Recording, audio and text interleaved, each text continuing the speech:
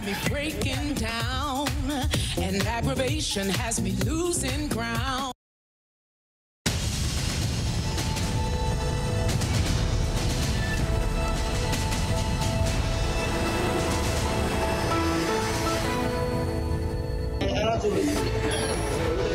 A strange scene on the streets of London. Myanmar's ambassador to the UK locked out of his own embassy after speaking out against the coup and calling for the release of the country's leader, Aung San Suu Kyi. The Myanmar military's brutal crackdown on opposition leading to hundreds of deaths, including dozens of children, according to human rights groups.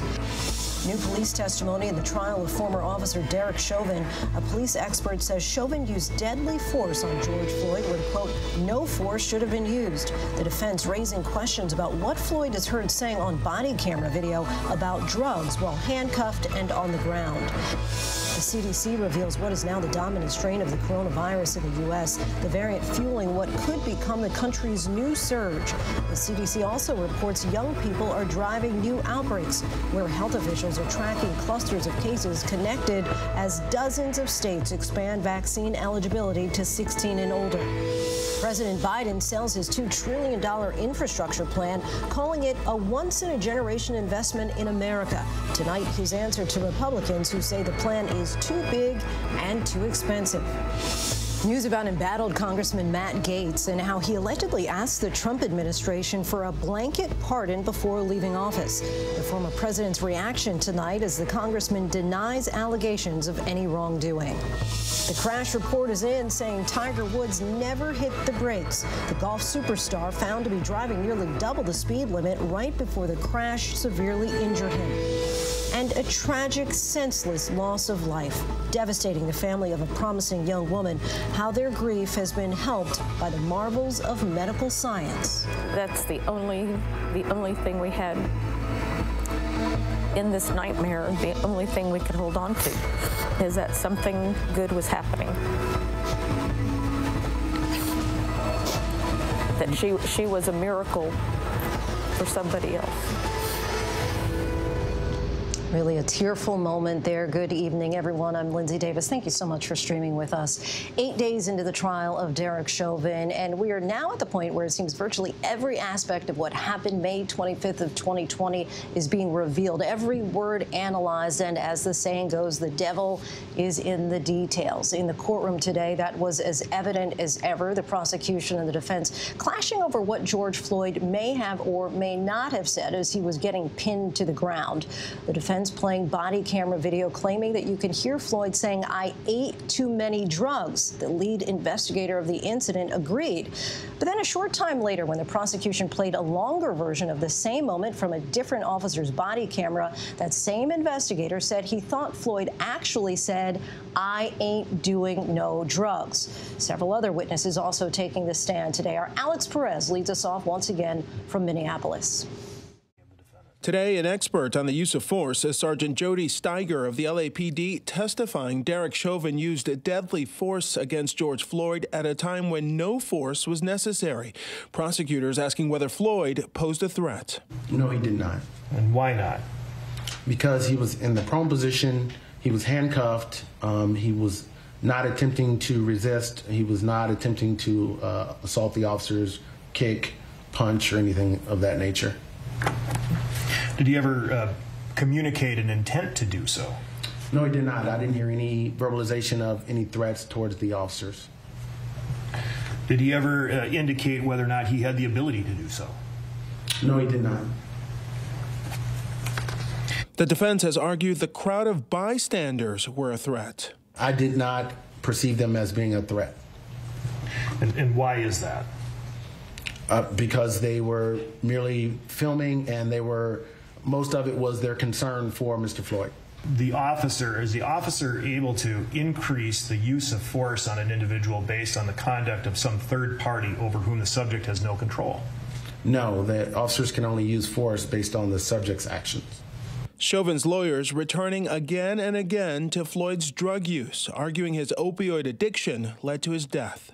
So somebody, if you ask, are you consuming, what did you take? What drugs are you on? And they deny that they're on drugs, but there's physical evidence to suggest to the contrary. It's a consideration an officer has to make, right? Yes. And in this case, officers asked Mr. Floyd repeatedly what kind of drugs he was using, right? Yes. You've had an opportunity to review the body-worn cameras, and you've seen sort of a white substance forming around Mr. Floyd's mouth? Yes. That would be consistent in your experience with someone who's possibly using controlled substances? Correct. The defense playing this body cam video to the chief investigator in the case, James Ryerson. Listen closely.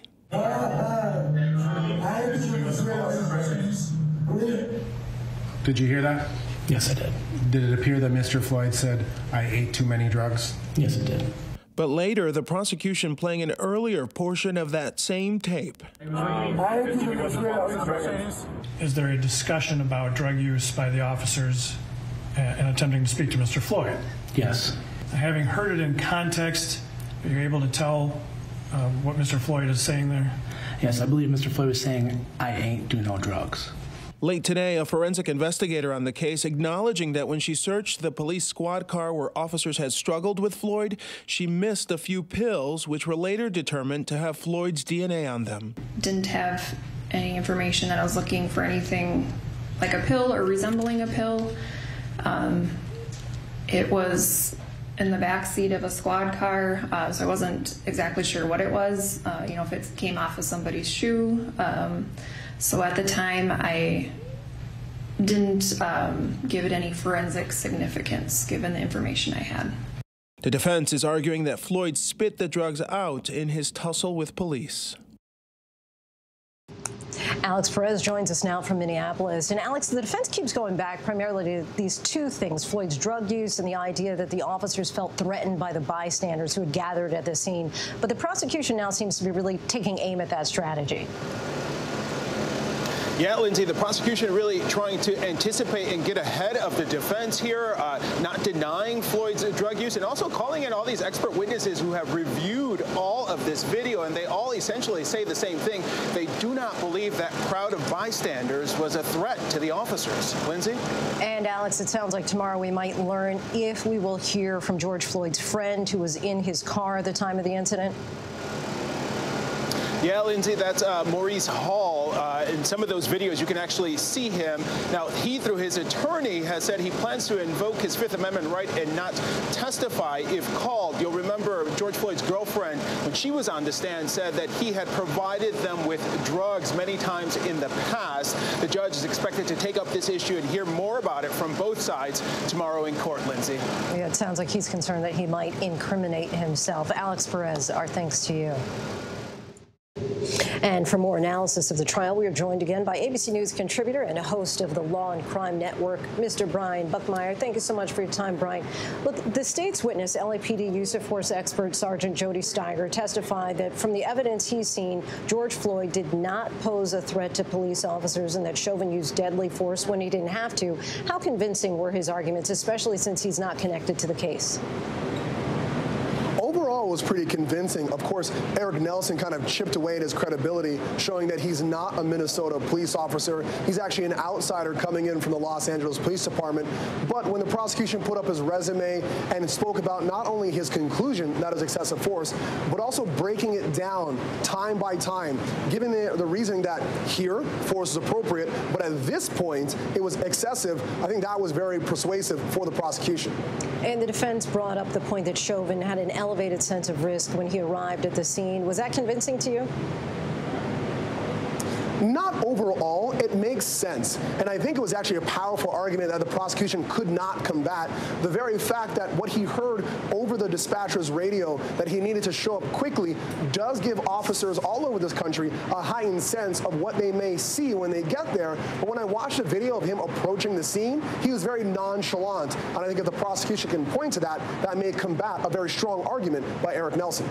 And there are still, of course, open questions about George Floyd's drug use. The defense suggests that he may have died from an overdose. Let's listen again to this exchange in court today. Publish Exhibit 1007, and I'm going to ask you, sir, to listen to Mr. Floyd's voice.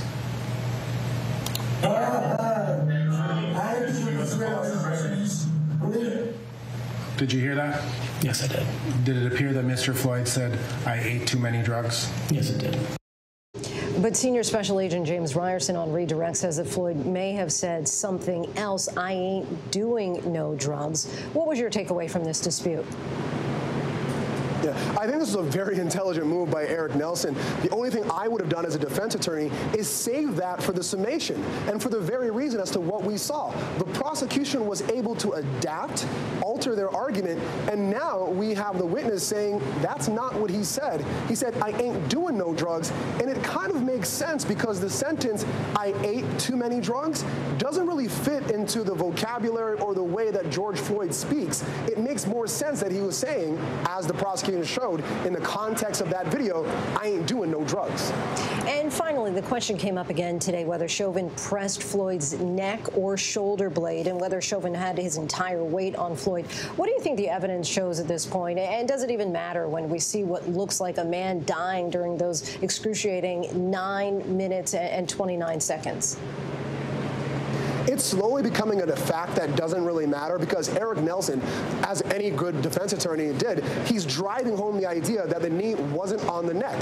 Then the prosecution is pivoting and saying, hey, simply being on the ground, having body weight on that person, whether it be the back or the neck, could lead to death. And so they're broadening their argument, making it harder for Nelson to pick that apart. But Nelson is very focused on the time that the EMT or EMS responders show up and not the 9 minutes before that. I think the prosecution has a strong argument that for the duration of that time, Derek Chauvin's knee was on George Floyd's neck. Brian Buckmeyer, always good to check in with you. Appreciate your time. My pleasure. Now to the variants versus vaccines. Some concerning news tonight that the more contagious and more deadly UK strain has become the dominant version of COVID-19 here in the U.S. Tonight, officials are urging Americans once again not to let their guard down. Roughly 109 million Americans have gotten at least one dose of the vaccine. But what does the variant mean for Americans who are still waiting for that vaccine? Our Whit Johnson reports. Tonight, the CDC says the UK variant is the most dominant COVID strain in the U.S., highly contagious, believed to be more deadly, and now fueling what some experts fear could be the start of a new surge. I think we're way too high to be thinking that we've won this race. And the CDC increasingly worried about younger, unvaccinated Americans, tracking clusters of cases connected to daycare centers and youth sports. Hospitals are seeing more and more younger adults, those in their 30s and 40s, admitted with severe disease. Hospital admissions are on the rise in at least 16 states. Cases in Michigan nearly tripling in the last 3 weeks. Doctors there are seeing many children needing critical care. In Chicago, 18-year-old Zamaya Bell loved dancing and was a member of the Pom Squad. She brought light into the room. But her family says she got COVID in March, was hospitalized and went into cardiac arrest, her mom rushing to her side. All I can hear in my head, "Don't leave me, Mama. Don't leave me, Mama. Just stay with me." But Zamaya's condition rapidly deteriorating. The high school junior passing away from complications from the virus. Her mother tonight with a warning for other parents. This is not over. This virus is killing.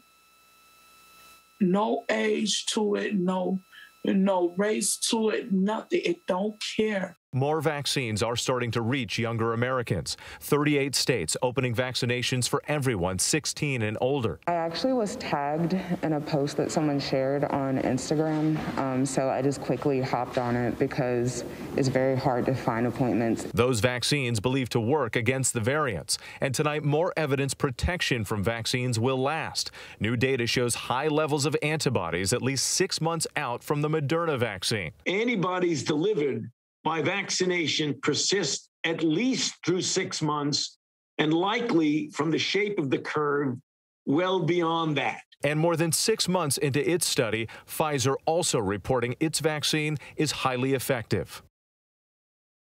Some good news out of Pfizer there. Whit Johnson joins us now from a vaccination center in New York. And Whit, we've been reporting on the surge in Michigan, and tonight there's a new forecast saying it should serve as a warning for the rest of the country. How so? Lindsay, researchers at Policy Lab are using Michigan as a cautionary example, saying while it's easy to blame the variants for an increase in cases and hospitalizations, a key factor is that people have abandoned mitigation measures that work and that many Americans are traveling and gathering at pre-pandemic levels. Lindsay? Whit Johnson reporting in for us. Thanks so much, Whit. We turn now to Washington, where President Biden once again made his case for his infrastructure plan, calling it a once-in-a-generation investment in America. The president's plan makes the traditional investments in areas like roads and bridges, but he also says that the definition of infrastructure should go beyond that. Take a listen. We are America.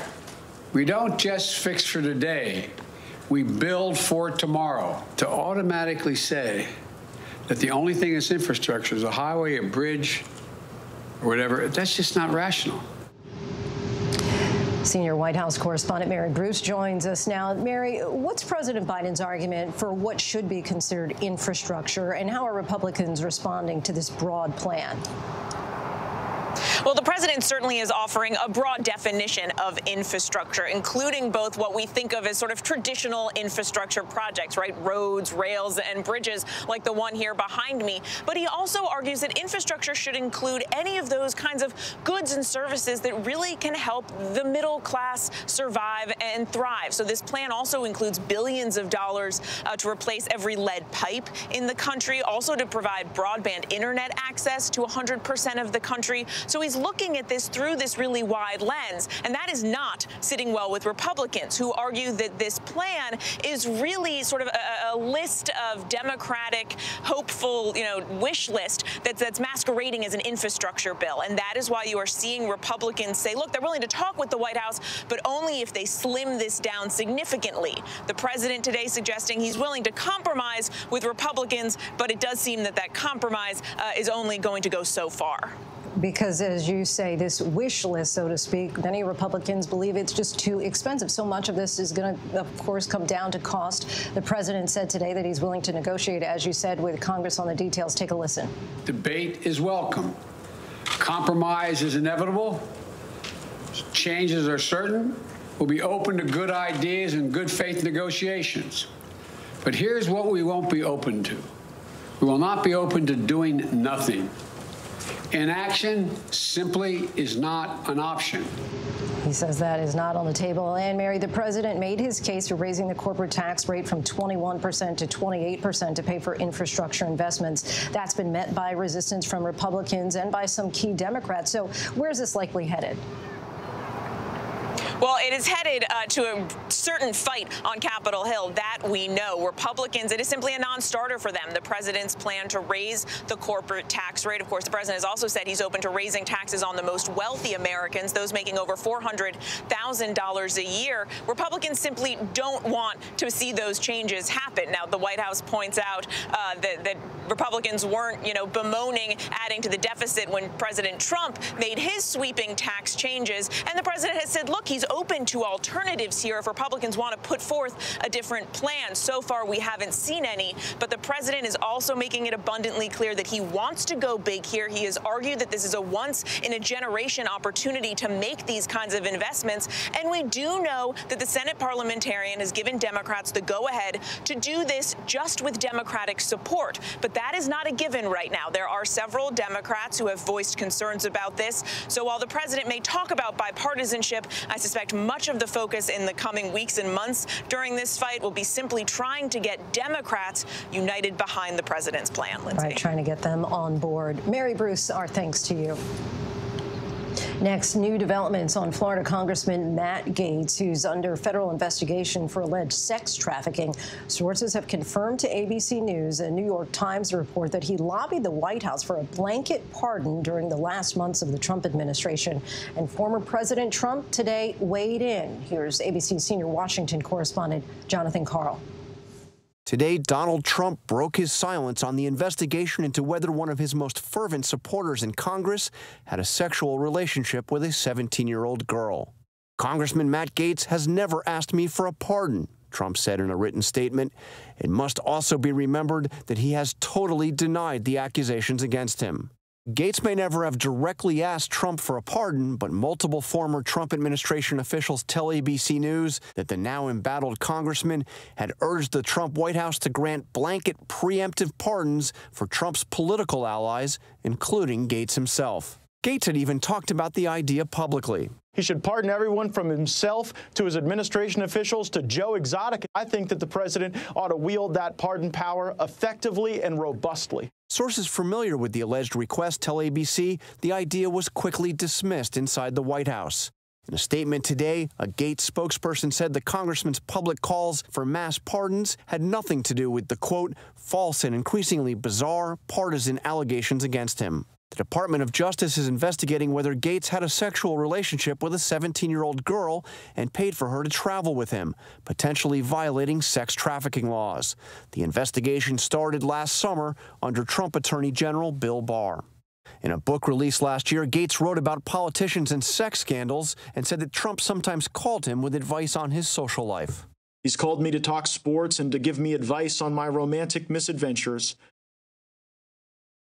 Jonathan Karl joins us now from Washington. And John, the former president breaking his silence on Gates today, but any sense whether Trump world is really trying to avoid any further connection to the congressman after these allegations? There really is no indication of that. In fact, Lindsay, Congressman Gates is the featured speaker coming up this weekend at an event at the Trump Doral Club, an event that is sponsored by a group formerly known as Women for Trump. It's a pro-Trump women's group, a group that was also one of the primary sponsors of the rally on January 6th outside the White House that immediately preceded the Capitol riot. So they are having Gates there as one of their featured speakers. But interesting that he did not give him that pardon when he requested it early on. Jonathan Karl, our thanks to you. Thank you, Lindsay. Next, today, authorities released the official report of their investigation into Tiger Woods' horrific traffic accident that left his SUV a mangled heap off the side of a California road in late February. The L.A. County Sheriff saying Woods was going nearly twice the speed limit at the time. The question, did he mean to hit the brakes but hit the gas instead? Our Matt Gutman reports. Tonight, 6 weeks after that crash nearly sheared off the front of Tiger Woods' car, the L.A. Sheriff's Department concluding speed alone caused the wreck. The primary causal factor for this traffic collision was driving at a speed unsafe for the road conditions and the inability to negotiate the curve of the roadway. He was going up to 87 miles per hour, nearly twice the 45-mile-per-hour speed limit. And according to the investigation, the car's so-called black box shows that instead of slamming on the brakes, Woods hit the gas. It is speculated and believed that Tiger Woods inadvertently hit the accelerator instead of the brake pedal. This aerial image showing the collision points as his car went rocketing over a median, across a road, through brush, and then crashing into a tree at 75 miles per hour. But the car still had momentum. The impact of the vehicle when it hit the tree caused the vehicle to go airborne and do a somewhat pirouette, landing on its side. Police say Woods' driving was unsafe, but not reckless and not under the influence. There were no open containers in the vehicle, and there were no narcotics or any evidence of medication in the vehicle or on his person. Authorities say he won't even be cited for speeding because there were no witnesses to the accident. The sheriff insisting Woods got no special treatment. And tonight, Woods tweeting a statement thanking first responders who pried him out of that crumpled SUV for helping me so expertly at the scene and getting me safely to the hospital. There, Woods underwent emergency surgery. Doctors inserting a metal rod in his right tibia to stabilize the shattered bones, screws and pins also implanted into his foot and ankle. Injuries which have forced the golf great to undergo a series of additional procedures. Woods missing out on his beloved Masters tournament this week. The return to glory, which he won in spectacular fashion in his last comeback in 2019, celebrating his 5th Masters with that hug from his son. So many remember that comeback. Our thanks to Matt. And when we come back, the man taking out his trash when police officers assume without evidence that he's the suspect they're looking for. What happens next and the lawsuit that's just been filed. My wide-ranging conversation with Oscar nominee Andra Day, the icon who inspired her, and the self-doubt she has battled throughout her career. But up next, the heartbreaking tragedy for one family that led to eternal gratitude for others. Stay with us. With so much at stake, so much on the line, more Americans turn here than any other newscast. ABC News World News Tonight with David Muir. We have made it through another week together. America's #1 most watched newscast across all of television. Admit it, these days, what you need to know seems to change just about every day. What is it that you really want to know, need to know? To help you not just get through your day, but to make the most of it. Feel smarter. Feel better. Feel happier. Well, how about a third hour of Good Morning America in the afternoon? GMA 3, what you need to know. Lunchtime at 1 Eastern, 12 Central and Pacific on ABC. It's all about you. Robin Roberts, George Stephanopoulos, Michael Strahan. Wake up with America's #1 most watched morning show. ABC's Good Morning America. The world may feel out of your control, but your happiness doesn't have to be. Learn the secrets to happiness. Listen to the 10% Happier podcast, free on Apple Podcasts. ABC News honored winner for the second straight year with the Edward R. Murrow Award for Overall Excellence in Television. ABC News, America's #1 news source. Friday nights, 9/8 Central. True crime, cinematic, real-life drama, stunning, the unthinkable. Follow the clues. The Hunt. True Crime 2020. Friday nights, 9/8 Central on ABC. The reality is our country can collapse from within. You see the white power movement on the march.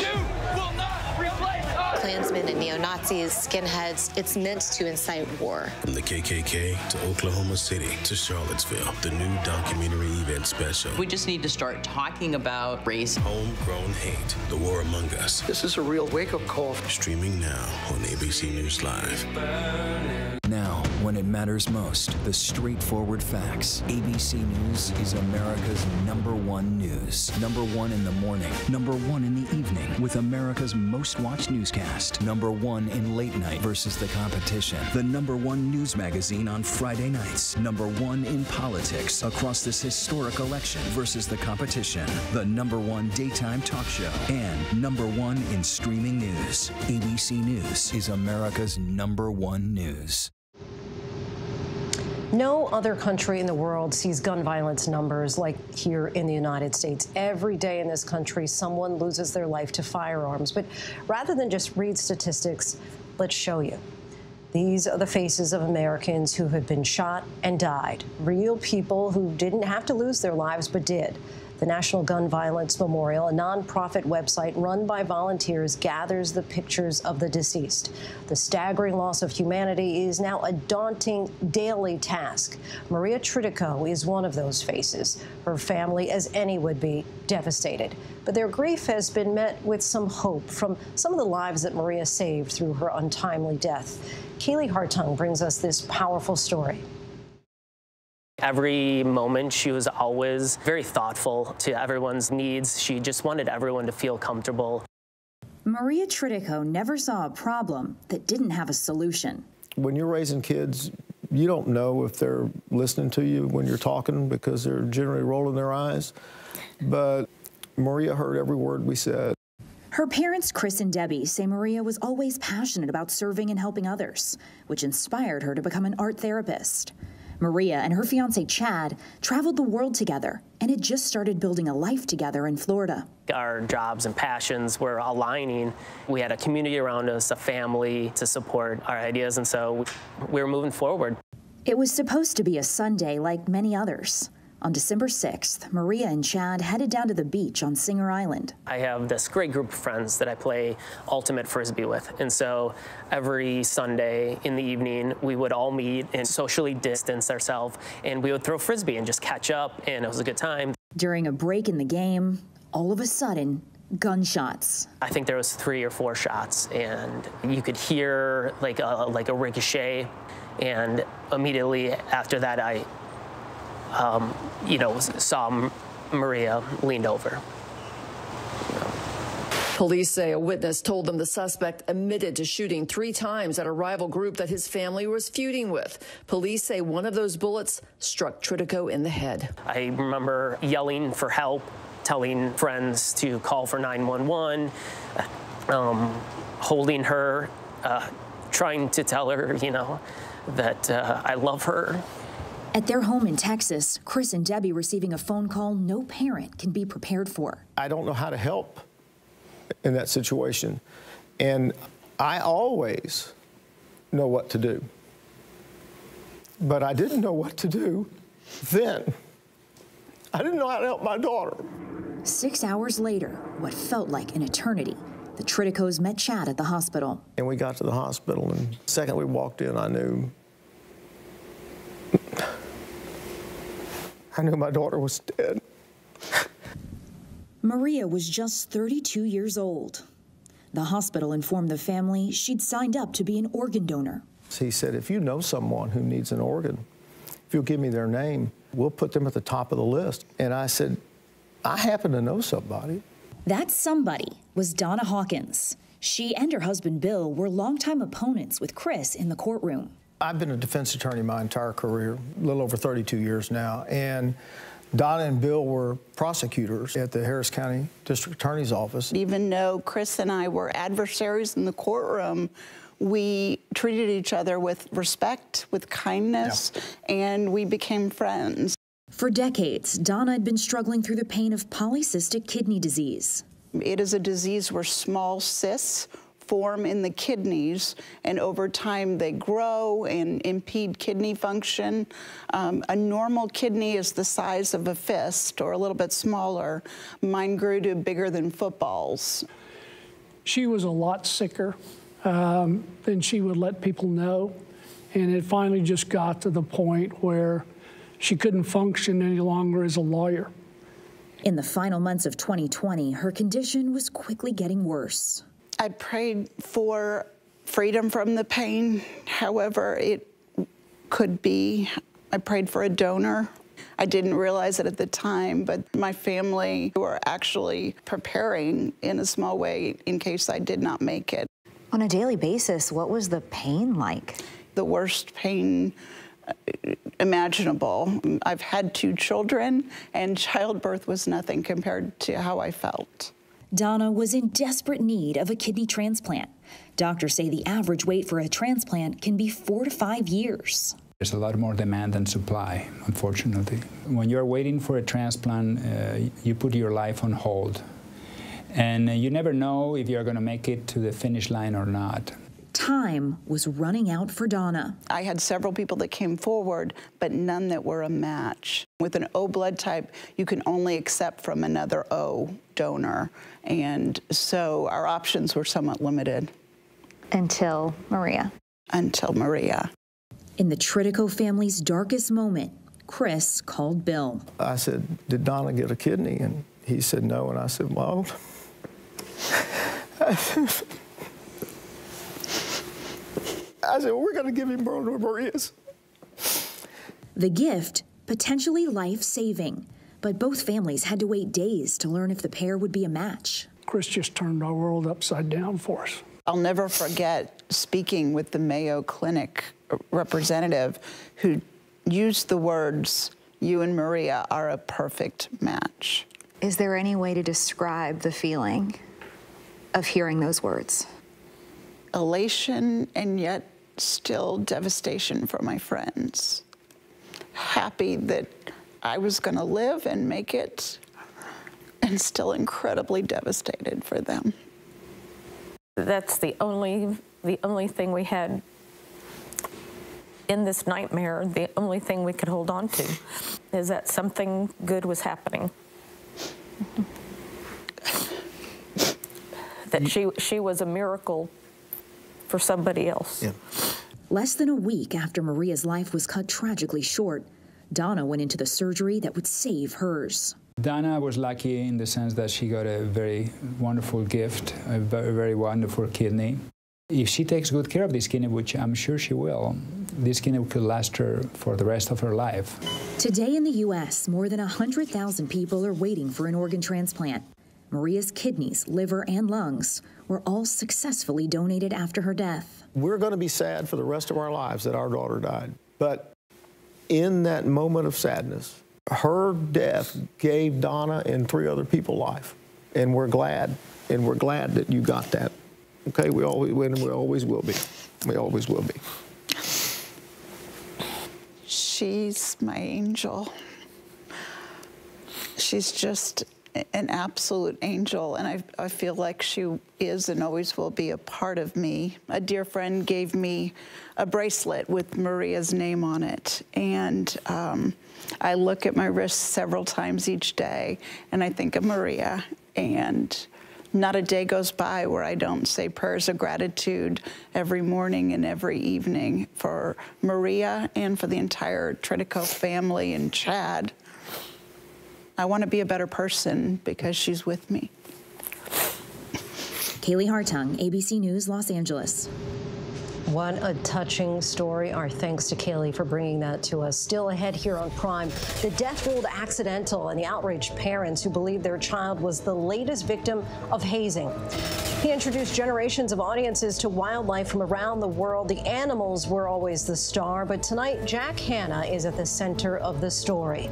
And what we learned today about the reproductive lifespan of women. We take a look by the numbers, but first our tweet of the day on this so-called National Beer Day, a message from Natty Light.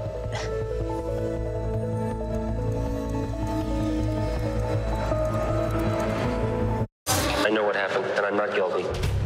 Why the fascination with criminal trials? Figure out what's really out there. She revealed she had murdered his family. I know in my heart they did this. It's the time of suspicion. The ending's really tough. You don't know whether truth is going to be difficult to find unless you try to find it.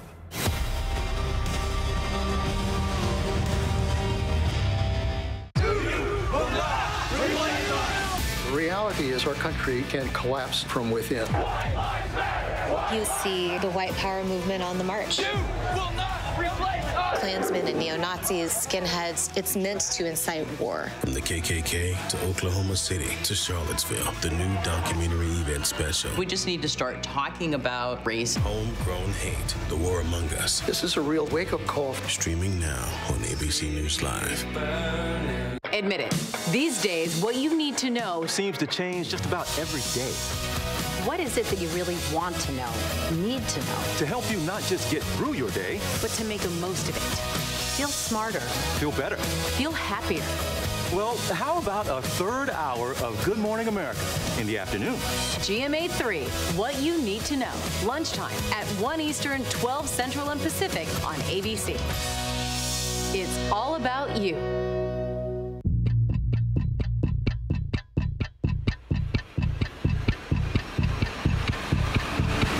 24 hours, assault on the Capitol. The ABC News original, exclusively on Hulu. Now streaming. With so much at stake, so much on the line, more Americans turn here than any other newscast. ABC News World News Tonight with David Muir. We have made it through another week together. America's #1 most watched newscast across all of television. The world may feel out of your control, but your happiness doesn't have to be. Learn the secrets to happiness. Listen to the 10% Happier podcast, free on Apple Podcasts. Robin Roberts, George Stephanopoulos, Michael Strahan. Wake up with America's #1 most watched morning show. ABC's Good Morning America. ABC News honored winner for the second straight year with the Edward R. Murrow Award for Overall Excellence in Television. ABC News, America's #1 news source. Welcome back, everyone. We turn now to a new study that finds that women in the U.S. may be experiencing menopause at a later age and may have slightly more reproductive years overall than they did 40 years ago. We take a look by the numbers. 49.9 years old, that's the average age that women in the U.S. reach menopause. It's actually an increase from 48.4 years ago, the average age 4 decades ago, according to researchers at the University of Pennsylvania and Temple University.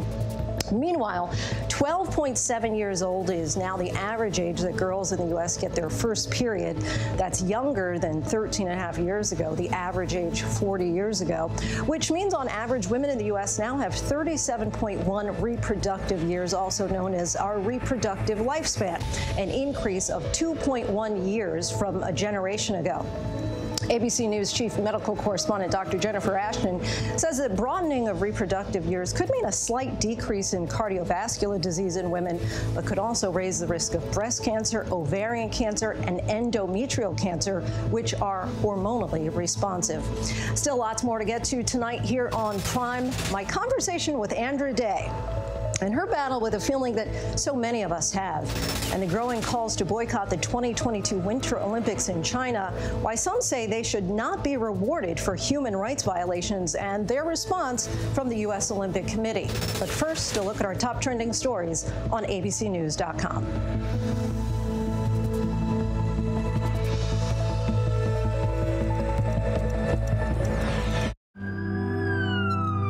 We will guide you through it all tonight. We have made it through another week together. Big hug, We tell all our patients how much they're loved. We hold their hands. David, we're showing our love and support for all the ICU staff. They're the heroes in this.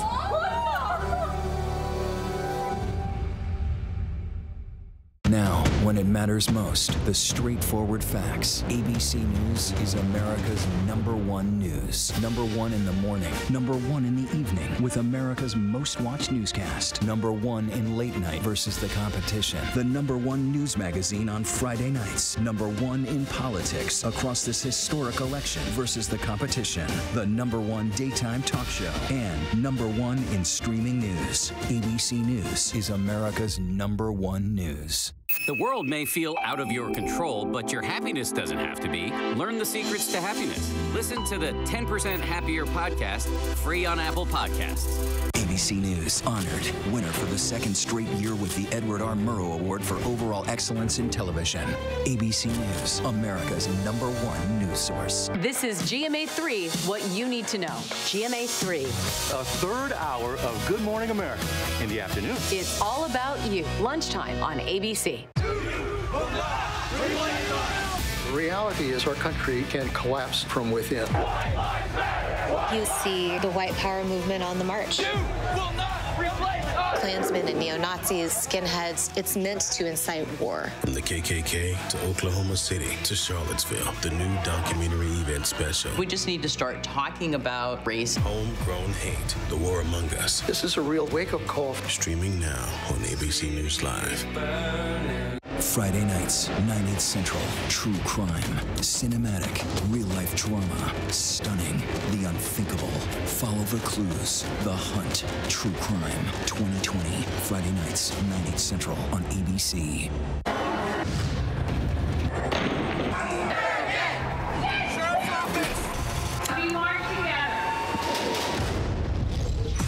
The most powerful stories of our time, anytime.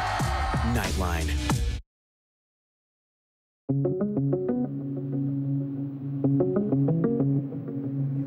Today, an expert on the use of force is Sergeant Jody Steiger of the LAPD testifying Derek Chauvin used a deadly force against George Floyd at a time when no force was necessary. Prosecutors asking whether Floyd posed a threat. No, he did not. Why not?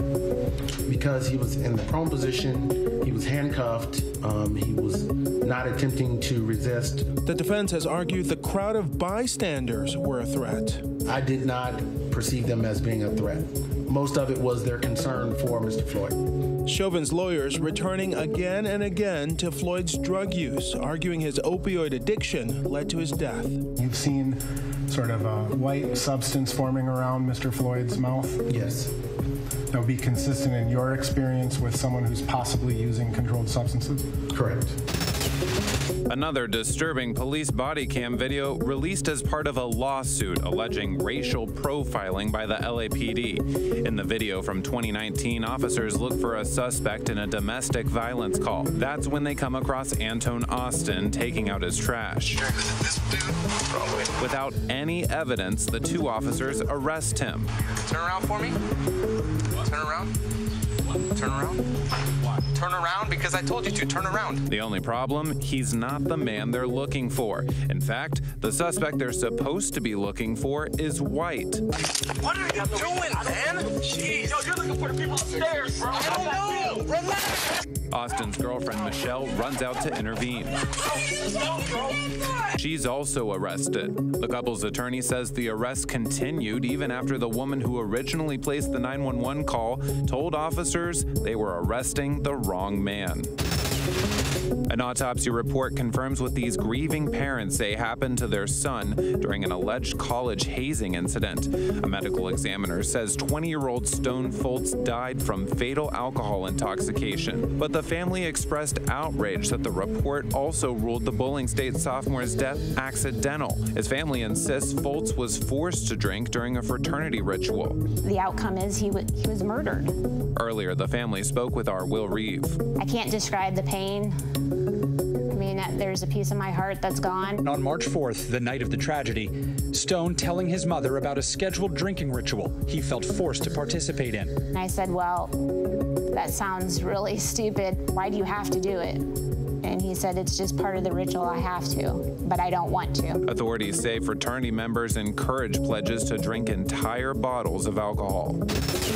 China is letting the administration know that it would be best not to talk about any boycott before next year's Winter Olympics. The Communist Party in Beijing is accused of committing genocide against people in northwest China and has been criticized for its laws and police crackdown in Hong Kong. A foreign ministry spokesman in Beijing has rejected the accusations and warns of an unspecified, robust Chinese response to any such boycott move. Our position on the 2022 Olympics has not changed. We have not discussed and are not discussing any joint boycott with allies and partners. The U.S. Olympic Committee has said in the past it's opposed to boycotts. Famous zookeeper Jack Hanna has been diagnosed with dementia that is thought to be Alzheimer's disease. A 74-year-old has been serving as director emeritus of Columbus Zoo and Aquarium, but Hanna is retiring from public life because of this diagnosis. He was director of the zoo from 1978 to 1992. He was also a longtime contributor on Good Morning America. This little animal here gets to be about 40, 50 pounds, called a serval cat. Can jump in midair 8 feet and catch a bird, just like the one you're holding, called the carrot. Just lay it down. Just lay it down. Daughters say that their dad advocated for improved wildlife habitats and focused on connecting the community with the animals.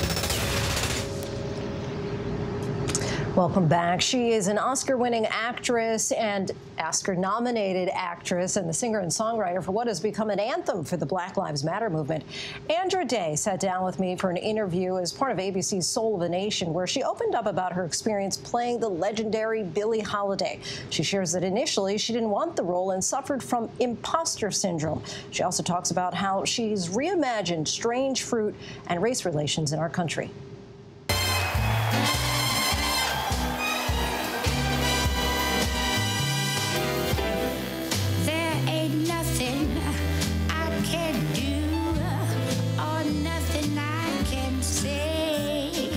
Let's start with the Oscar nomination. Congratulations. Thank you so much. Take us to that moment when you found out. My phone started blowing up, and that's when I knew. I was like, oh, okay. You know, but it's funny, I had prayed about it even the night before, and I had a very strong sense of peace, you know what I mean? And so I didn't know exactly what that meant, but I was like, all right, I receive it. And then the next morning we got the announcement, and I just feels like, it feels actually surreal a little bit, you know what I mean? Just as I want to anyway.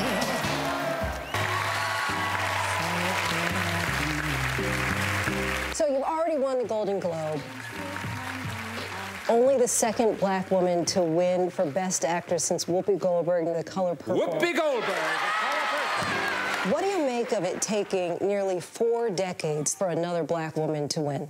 I'm so grateful for the award, but it's not lost on me that, you know, for 35 plus years, you know, that black women were really made to feel sort of inadequate in this space, you know, and by whose standards, you know, it's one of those things that they've been giving stellar performances, you know, for such a long time. And as we know, we have to often work sort of above and beyond. So my hope, obviously, is that it's not even my hope. It cannot take another 35 years. He knows. All loving me. We love you. Why not take In the NAACP says Billie Holiday is the voice of our people. We talk about Strange Fruit, perhaps arguably the ultimate protest song.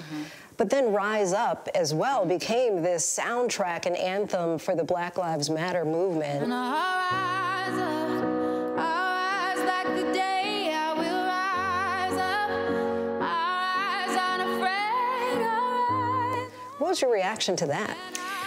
That was, you know, it just felt like, it felt like sort of preordination, right? It didn't, because with Rise Up, it wasn't like I went in and I was like, I want to make an anthem and I want this to change people's lives. To be honest with you, I felt a little exhausted. It was the first time in my life I think I was just questioning whether music was something that I was going to do for a living. And it was scary for me because I didn't have a fall plan, right? I never had a plan B. So I really prayed in my car and just asked, it was a surrender moment. I said, God, whatever you want to say, you know, what do you want to hear? What do you want me to write? And to see it adopted by the Black Lives Matter movement just means it's bigger than I could have imagined.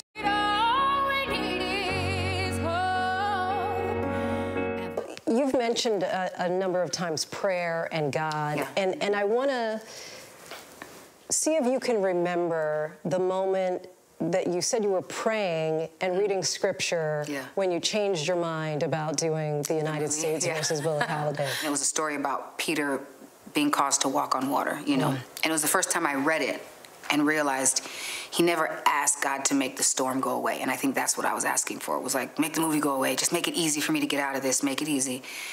And so it was the first time I read that and realized, after I've read it a million times, and realized he didn't ask him to make the storm go away. He didn't ask him to make him safer. He asked him to cause him to get out of the boat and walk on water as he did. And so that's when I believe I was moved to my spirit. It was like, you're being called to do an act of great faith right now. So the storm gonna be here, let it be.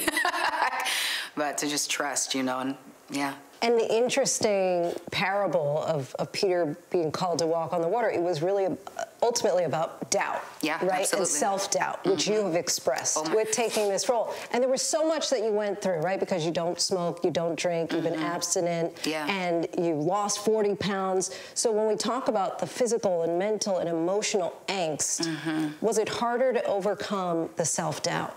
I think that was the hardest thing to overcome for me. It was the self-doubt. Like I said, I deal with, now it has the term, I guess, is imposter syndrome or something like that now. And I was like, yeah, I mean, I deal with that. But I think we all do to a degree, you know, depending on where we are. But I didn't realize how deep that self-doubt was, and that those feelings of inadequacy and like I said, that imposter syndrome. So it was really having to trust and just say, I've been equipped. Like, with whatever it is that I need for this thing, I have to trust. I'm also my worst critic, so I'm gonna look at everything and be like, oh, why didn't I make this choice here? Why didn't I make this? But actually, once I saw it come together, I don't know, it was magic. You've said that there were parts of Billie that you weren't ready to let go of. Like what? Billie sort of has this kind of, and I have it too a little bit, but to a different degree. You know, she's like on another level. She kind of has this aloofness, this falling into whatever thing, you know, which can be amazing, and sometimes it can be pretty damn toxic. And I was like, listen, there's something about toxicity that can feel kind of good. You know what I mean? Like, I think, well, she's an addiction. It's difficult to let her go, you know. Hard to quit her. Yeah, it feels like I feel safer and more free kind of in her trying to operate in the world, if that makes sense. What is your favorite Billie Holiday song? Oh my God. A pretty consistent one, I will say, is God Bless the Child. God bless the child that's got his own, that's got his own. Oh, and I also love the lovable, huggable Miss Brown to you is baby to me. Lovable, huggable Emily Brown, Miss Brown to you. Anything that surprised you about Billie Holiday? I think just the degree, right? The sort of viciousness with which they went after her, I think, is what surprised me, and also just reminded me, like, this woman shouldered all of this on her own. I think that was also a big surprise. You know, not a big surprise, but it was a revelation, really. You know, I know about it, but then when you're in her skin and you're living in it, you realize this was pre the reinvigorated civil rights movement. You know, she was really, her singing that song reinvigorated the movement. So that means she was shouldering all of this, you know, on her own, with her dealing with the addiction, them trying to keep her addicted and to kill her and to destroy her for it, and dealing with her trauma and loneliness and the oppression and the entire government going after her. Is like, whoa, you know, it's a wonder she made it even to 44, you know, with everything that was against her. So, but she did. My next guest. There's the part in the movie when she's being interviewed and he asks, you know, why is the government always going after you? And she says, my song, Strange Fruit. It reminds them that they're killing us. Reminds them. It reminds you too, Reginald. Southern trees. Get her off that stage. Do you feel that a song has that much power? Absolutely it does. I always say that the system of racial inequality, right, is a system where they have to control the narrative, and they have for a very long time, and where they have to suppress it, where they have to lie. A song like Strange Fruit is a really healthy dose of truth. Blood on the leaves and blood at the road. Let's talk about how timely Strange Fruit still is and relevant today. I thought it was so interesting, the framing of how the movie starts out with the Senate with the anti-lynching bill before them. They were considering that, but it wasn't passed. Still today has not been passed. I think that's a part of the issue, right? Because it was something that was still legal while murder was illegal. And if you really understand what lynching is, it has nothing to do with a rope. People don't want to acknowledge that this bill is wholly entrenched in race. When the police gang up, and it specifically targets the police, you know, which I think that's what people are so reluctant to talk about. Yeah, when there's a mob of you standing on a man's back and on his neck and targeting him, what are you targeting him for? We watched George Floyd be lynched, you know, we saw that, you know, we saw him crying out for his mother. We watched that happen to Ahmaud Arbery. Khalif Browder was a huge one for me as well.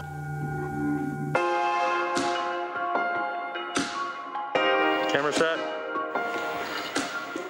Tigress and tweed. To me, it sounds like the evolution of Strange Fruit. Yes, yes. Give us a sense of where it came from. One of the questions in my mind was, if Billie Holiday were alive today, how would she have wanted to see Strange Fruit evolved, right? And one of the first things that came to mind was, take him off the tree, get off the tree, you know. Fruit stand tall. Fruit stand tall, these roots go deep, you know what I mean? Strain, you know, and cut it down under your feet. I wanted to feel like liberation. I wanted it to feel, you know, like we were mobilized and unified. Say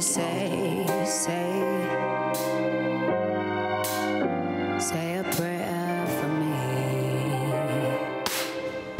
Strange fruit, come down off that tree.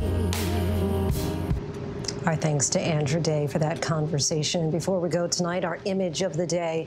This is the moment a monk was rescued from a flooded cave in Thailand. An unseasonal rainstorm trapped him inside over the weekend, but 17 divers participated in the effort to find and then free him.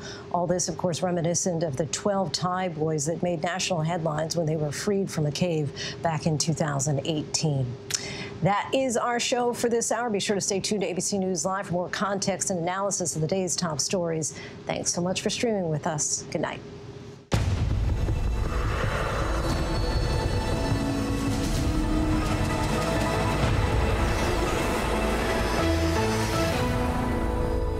Coming up in the next hour, we're staying on top of a few things. The new potential COVID vaccine being developed at Walter Reed by the Army and how it could be like nothing that's been authorized so far. The mayor breaking barriers, what she will do to bridge the divide in her city. Stay with us. Now, when it matters most, the straightforward facts. ABC News is America's #1 news. #1 in the morning, #1 in the evening, with America's most watched newscast. #1 in late night versus the competition. The #1 news magazine on Friday nights. #1 in politics across this historic election versus the competition. The #1 daytime talk show. And #1 in streaming news. ABC News is America's #1 news.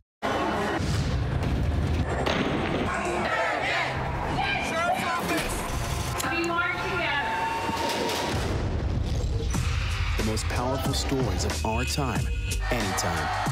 Nightline. Friday nights, 9/8 Central. True crime, cinematic, real-life drama, stunning, the unthinkable. Follow the clues. The Hunt. True Crime 2020. Friday nights, 9/8 Central on ABC. Admit it. These days, what you need to know seems to change just about every day. What is it that you really want to know, need to know? To help you not just get through your day, but to make the most of it. Feel smarter. Feel better. Feel happier. Well, how about a third hour of Good Morning America in the afternoon? GMA 3, what you need to know. Lunchtime at 1 Eastern, 12 Central and Pacific on ABC. It's all about you. I know what happened, and I'm not guilty. Why the fascination with criminal trials? Figure out what's really out there. She revealed she had murdered his family. I know in my heart they did this. It's the time of suspicion. The ending's really tough. You don't know whether truth is going to be difficult to find unless you try to find it.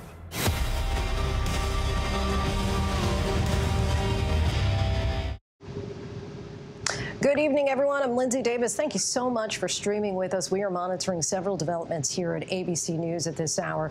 We've suspected it, and now the CDC director has confirmed it. The highly contagious UK variant is now the dominant strain of coronavirus in the U.S. 5 states now account for nearly half of all new infections, and health officials say young people appear to be driving the surge. The White House says half of all adults in the U.S. could be at least partially vaccinated by the end of the month. Authorities have now released their investigation report into the crash that severely injured golf superstar Tiger Woods. Speed is to blame. The L.A. County Sheriff's Office says Woods was going nearly twice the speed limit at the time that his SUV careened off the side of a California road. In a statement, Tiger said that he is grateful for the Good Samaritans who came to assist him and called 911. He says he is now focused on family and his recovery. And now to embattled Florida Congressman Matt Gaetz. He is under federal investigation for alleged sex trafficking. According to sources, he lobbied former President Trump for a blanket pardon during the end of Trump's term. Trump denies the allegation and defended his fellow Floridian, saying that Gaetz has, quote, totally denied the accusations against him. Gaetz may have never directly asked the former president, but multiple former Trump administration officials tell ABC News that he urged White House staffers for a preemptive pardon. Now to the trial of former officer Derek Chauvin. The prosecution and defense going back and forth today on what George Floyd said as he was being detained, each side hoping it bolsters their argument. Alex Perez reports. Today, an expert on the use of force is Sergeant Jody Steiger of the LAPD testifying Derek Chauvin used deadly force against George Floyd at a time when no force was necessary. Prosecutors asking whether Floyd posed a threat. No, he did not. And why not? Because he was in the prone position, he was handcuffed, he was not attempting to resist. The defense has argued the crowd of bystanders were a threat. I did not perceive them as being a threat. And why is that? Because they were merely filming, and most of it was their concern for Mr. Floyd. Chauvin's lawyers returning again and again to Floyd's drug use, arguing his opioid addiction led to his death. You've seen sort of a white substance forming around Mr. Floyd's mouth? Yes. That would be consistent in your experience with someone who's possibly using controlled substances? Correct. The defense playing this body cam video to the chief investigator in the case, James Ryerson. Listen closely.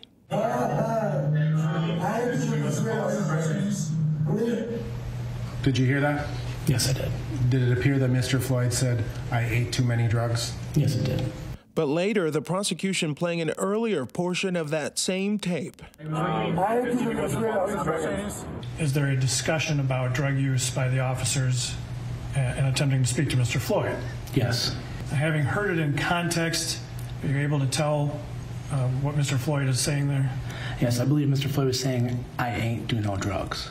Late today, a forensic investigator on the case acknowledging that when she searched the police squad car where officers had struggled with Floyd, she missed a few pills, which were later determined to have Floyd's DNA on them. Didn't have any information that I was looking for anything like a pill or resembling a pill. So at the time, I didn't give it any forensic significance. The defense is arguing that Floyd spit the drugs out in his tussle with police. Alex, thank you. For more analysis, we bring in attorney Lance LaRusso. He's represented dozens of police officers. He's also the author of the book, When Cops Kill, The Aftermath of a Critical Incident. Thank you so much for joining us. What was your general impression of today? Was it a good day for the prosecution, would you say? It was a good day for the prosecution, and I think that they combined the witnesses. They had two very strong witnesses from the Bureau of Criminal Apprehension trying to get more information, also the expert witnesses so far as use of force, and kind of as a precursor to get into the chemistry. And the past couple of things that we've heard from these witnesses is going to be very difficult for the prosecution. We're hearing that there were drugs with methamphetamine and fentanyl, and it's probably the first time the jury's really started to hear about that, not only in George Floyd's vehicle, but also in the back of the patrol vehicle. So the jury's going to start getting into some medical evidence, and this is probably a good way to introduce them to it. And were you aware or were you able to tell what was said when we heard George Floyd talking? You know, reporters who were inside the courtroom described the jury as really leaning in at that point. And I guess there's basically a dispute between whether he said, "I ain't take no drugs," or "I ate too many drugs." I could not make it out. I've actually heard that portion of the video before. I've heard people play it. It's been all over social media and things.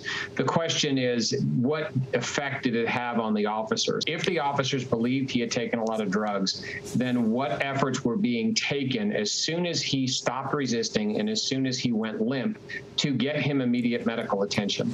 And that's where the depraved mind, that's where the intent to cause injury, that's where depriving medical treatment is going to get to that culpable negligence standard for the second-degree manslaughter. Because as an officer, that's your duty, right? You're responsible basically for getting medical treatment at a certain point, correct? You are, and I've represented officers who have been shot at, who have shot a suspect and immediately put their gun back in the holster and put a tourniquet on the individual who was trying to kill them. That's what officers talk about when they talk about a warrior mentality. They have to be able to switch from one world to another, and they become the lifesaver, even though that person was intending to cause them harm. That is going to be the biggest issue for the defense to overcome, is the lack of medical treatment after clearly George Floyd was not a threat to anyone. Now, the defense suggested again that Derek Chauvin's knee was on Floyd's shoulder blades or the base of his neck and not on the neck itself. They're also arguing that Chauvin's full weight was not on Floyd. Take a listen now to Chauvin's attorney questioning police use of force expert Sergeant Jody Steiger. And the specific technique that you're trained is for an officer to put his knee into what would be the trapezius area, in between the shoulder blades at the base of the neck. Yes, right? the base of the neck. And that is standard protocol, standard police practice, and basically in every single department that you're familiar with. That I'm familiar with, yes. Now, from the trial video you've seen, does it look like Chauvin may have been on Floyd's shoulder or the base of his neck? And if that's true, how strong of a defense would that be? I think it's probably just like any other confrontation. His knee was probably moving around. I found it very hard to believe when I first heard the description that his knee was on his neck for 9 minutes. It's extremely difficult to keep anyone in a position like that for that long. So I would expect, and I expected when I heard the trial starting, that there would be testimony that his knee was everywhere from the middle of his shoulder blades up to his neck. So when we're looking at the compression of his rib cage as opposed to the compression of his neck, you've heard a lot about positional asphyxia. The question is going to be is whether or not his actions actually caused the death by a deprivation of oxygen or making it difficult for him to breathe. I'd like to also ask about another defense argument from today, the suggestion that Floyd's words, "I can't breathe," when police were trying to get him into the car. This was before Chauvin put his knee on Floyd's neck. Was Floyd resisting arrest then at that moment, and does that help Chauvin's case? Well, it's going to come up to a lot of perception. So you have several officers there, and that's a real question as to whether or not any of them are going to testify. And I don't know that Derek Chauvin's going to testify. The jury can look at the video, and as you've seen, it's difficult to get somebody in the back of a patrol car if they are not anything other than cooperative.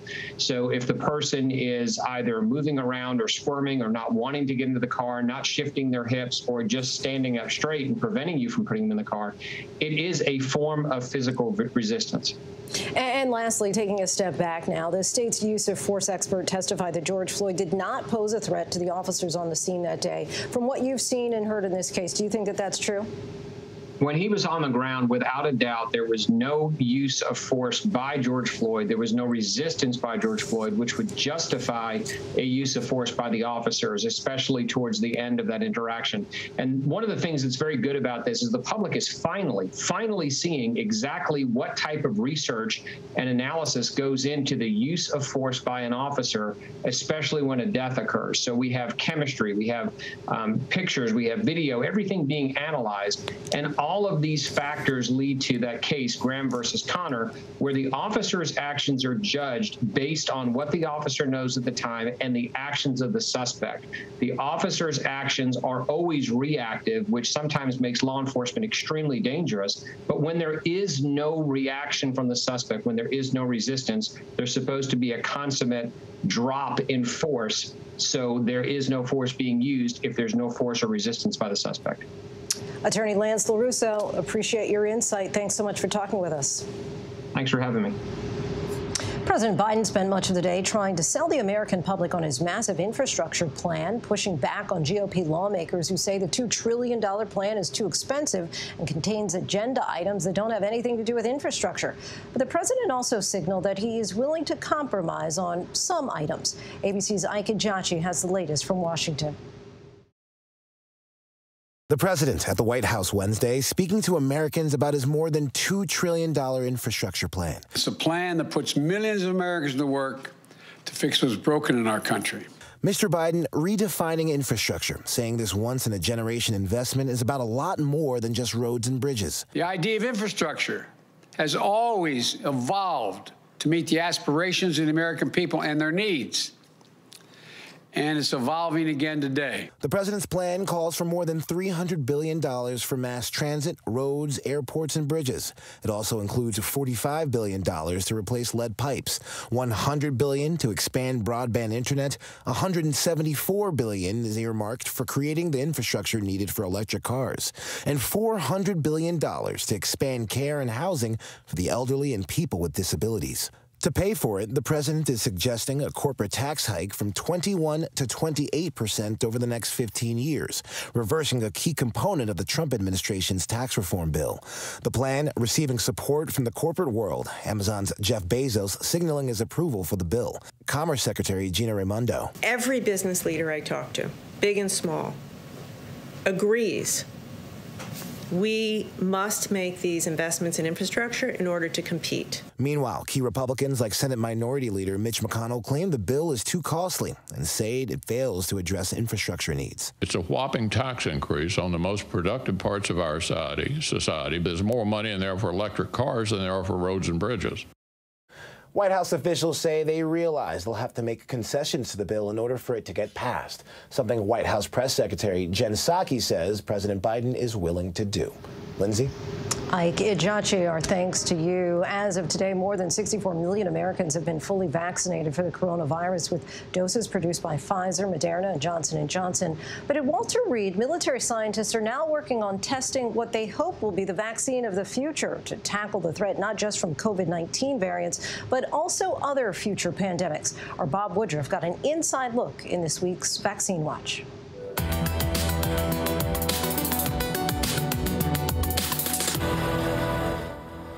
This week, military scientists are launching a phase 1 clinical trial for their still experimental shot.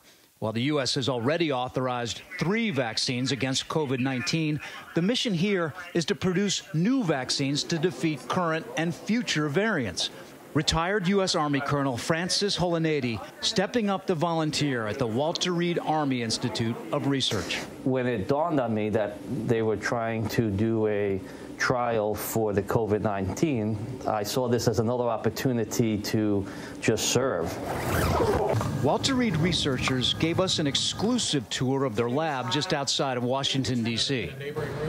We sit in the Army Futures Command here at Walter Reed Army Institute of Research, and the Army Futures Command was created only a few years ago to tackle the wars of the future, not fight the wars of the past. These scientists know their vaccine won't be the country's first defense against COVID-19, also known as SARS-CoV-2. They're aiming for a shotgun approach, targeting multiple variants and closely related viruses. In the startup, we're behind the curve, but what we're seeing when we test against these variants, and even going back to 2003 with the SARS-1 virus, this type of immune response that we're getting is actually very broad. Do you honestly think we will have another, will there be a SARS-3, a SARS-4? So in the bat caves out there, there are definitely other coronaviruses that have that potential. So that's where now's the time to strike and really make sure that that does not happen. Walter Reed scientists say versatility is key. My first ever birthday gift as a teenager was a Swiss Army knife, which I loved, and this is very much like a Swiss Army knife. Well, whereas other knives only have one blade. That's right.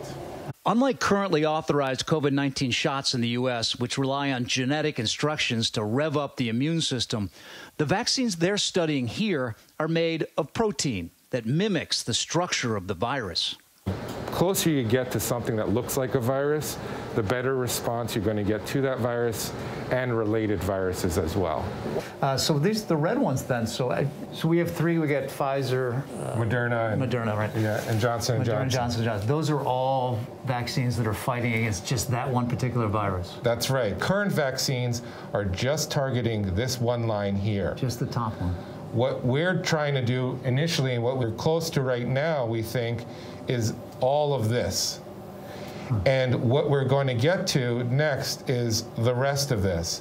The long-term goal, the moonshot here, is to get the entire family, not just the small branches, not just the big branches, not just the trunk and the roots, but the entire tree. Although they say their data looks good in monkeys, they still have a major hurdle to overcome, proving it works and is safe in humans. They have some very early data to suggest in the laboratory that the immune response evoked by this vaccine will cover a variety of different strains. Now, whether that translates actually into protection in people against a variety of strains, that remains to be determined. Long journeys, first steps. But if successful, this would be a vaccine that could be used across the globe without the cumbersome frozen storage requirements of some other vaccines. The motto of our institute is Soldier Health, World Health. It's so tied together. So products, vaccines that we're making for our soldiers are really global products, ones that can be accessed globally. While still in early stages of clinical trials, the hope is that these new types of vaccines will keep the world one step ahead of the next pandemic. Many different ways to serve. You don't have to be in the military, you don't have to be a first responder, but you can help all. And if you have a calling to help people, this is just one of the ways you can do it. This is Bob Woodruff, tracking the vaccine. So important we stay one step ahead. Our thanks to Bob Woodruff for that. And still to come, the unusual response from the president of Brazil after he was asked about lockdowns as that nation now crosses a daily death threshold of 4,000. And the mayor who is breaking barriers and how she plans to unify her divided city.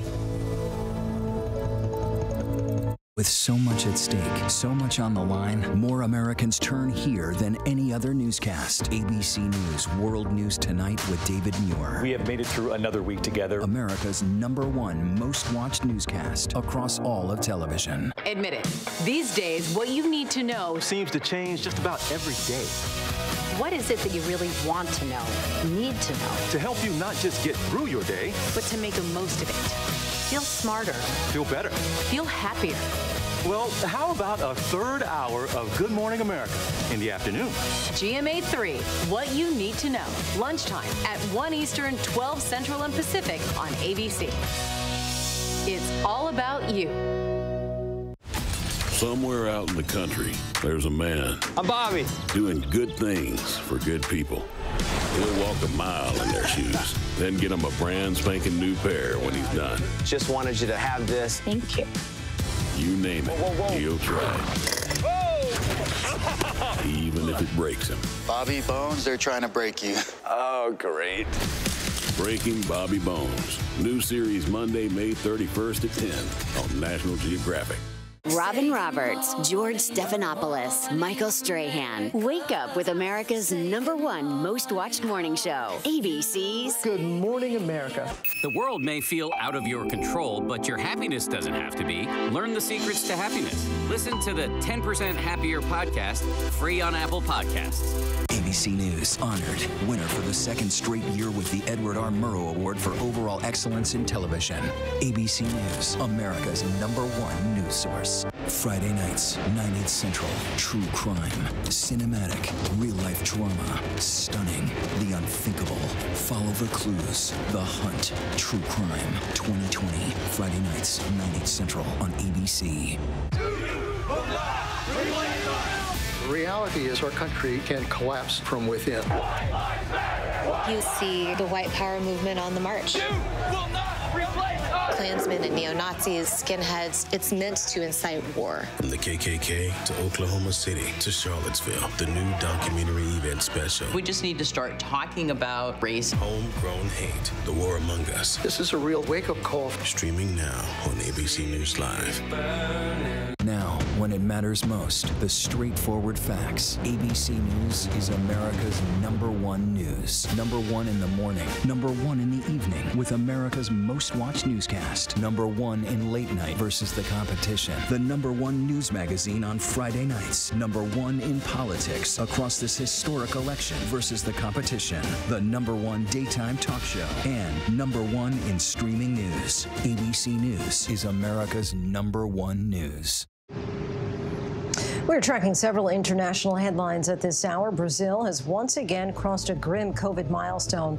4,165 people died Tuesday from the virus. That's their highest daily toll yet. The surge is linked to a variant from that nation, but Brazil's president continues to resist calls to impose a lockdown. When asked if he would do so today, his response, "Lockdown makes you fat." And a bizarre moment outside Myanmar's embassy in London. Its ambassador was locked out after speaking out against the coup and calling for the release of the country's leader, Aung San Suu Kyi. The Myanmar military's brutal crackdown on the opposition has led to hundreds of deaths, including dozens of children, according to human rights groups. For the first time, Jordan's King Abdullah has addressed allegations that his half-brother was involved in a plot to destabilize his kingdom.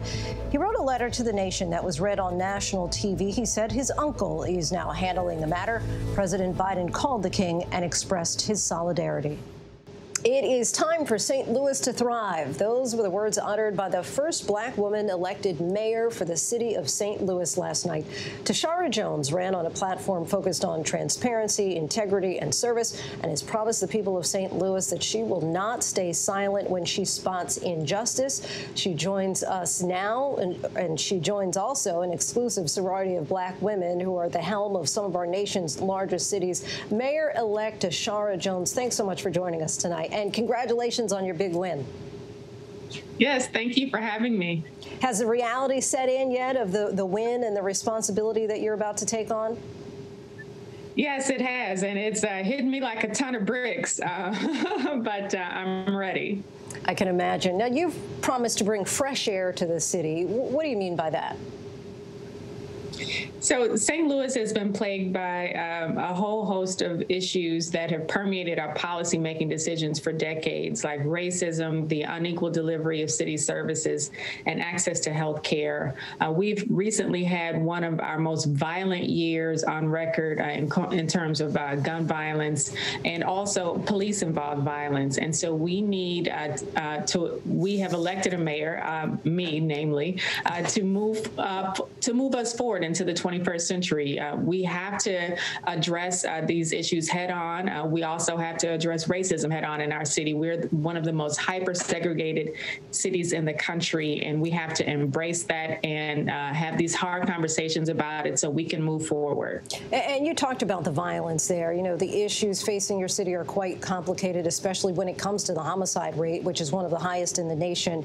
How will your commitment of transparency, integrity, and service translate into action when it comes to getting that homicide rate in particular under control? So crime and violence doesn't stop at our borders, and our solutions shouldn't either. And so I am prepared to usher in a new era of collaboration and cooperation with our neighbors to the west and the east. We're on the eastern edge of the state of Missouri, and we share a border with Illinois. And I am ready to engage our neighbors to have some real hard conversations and declare gun violence as a public health crisis so we can all bring all the prevention tools to the table. And part of your vision for policing is about shifting from arrest and incarceration to prevention. However, just this week, inmates staged an uprising, as you know, at the St. Louis jail, the second one just this year. What's your plan when it comes to listening to the demands of those who are currently incarcerated and prevent yet another uprising? Yeah, so one of the reasons why they are uprising is because this jail was not meant to hold people for long periods of time. And so because of COVID, our court systems have been halted. We haven't had jury trials. And so we need to work with the U.S. Attorney's Office as well as our local state courts to see how we can move people through the system and work with our circuit attorney to see who really needs to be held there. We have about 800 people currently in our system, about 200 on federal charges. And we need to see which ones are violent. Obviously, if they are violent, they need to be held. But if not, if they're like simple parole violations, things that can be monitored in the community, then we need to investigate that and let these people get back to their lives and their livelihoods. Last year, we held a virtual roundtable on the show with 4 black female mayors, and we talked about their unique positioning during the height, in particular, of the summer of protests. Do you feel that your race and gender put you at increased scrutiny or put you in a unique position at this time? I think it's a little of both. You know, again, St. Louis is one of the most hyper-segregated cities in the country, and this race in particular had a lot of dog whistles and a lot of gaslighting by some of our white progressive friends. And so we have to make sure that we are telling the truth about that. But also, I feel like I'm in a unique position to lead because I am a single mom of the most adorable 13-year-old son. I lead from a different place. I am trying to make sure that I create a St. Louis where children like him are able to thrive and not just survive. And lastly, do you feel a weight or particular responsibility in being labeled as the first black woman when you're tasked with working on the behalf of all races and genders? You know, I feel honored that I'm the first black woman to lead the city that I love so much. And I often think of my grandparents who moved here from the South to have a better life for their families, or for my parents. And I embrace this challenge with humility, but also with the strength of my ancestors to make sure that I am leading St. Louis into the 21st century. Ms. Tashara Jones, first black female mayor elected in the city of St. Louis. We thank you so much for your time. Congratulations again. Thank you, and thank you for having me. And that's our show for tonight. Be sure to stay tuned to ABC News Live for more context and analysis of the day's top stories. I'm Lindsay Davis. Thank you so much for streaming with us, and good night.